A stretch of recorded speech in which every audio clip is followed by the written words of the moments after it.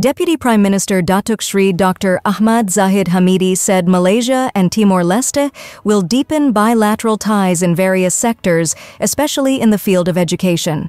Ahmad Zahid, who is in Timor-Leste for a 3-day official visit until Friday, said during their bilateral meetings with the country's leaders, they had agreed to enhance cooperation in higher education through University Technical Mara and the Ministry of Higher Education, Science and Culture of Timor-Leste.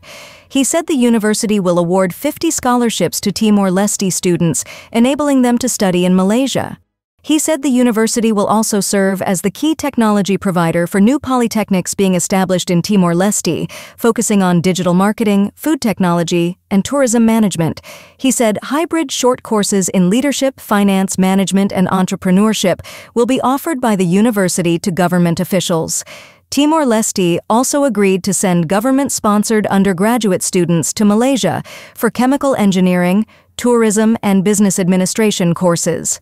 Both countries also signed a Memorandum of Understanding between University Malaysia Sabah and the National University of Timor-Leste to promote and facilitate academic, research, and training activities.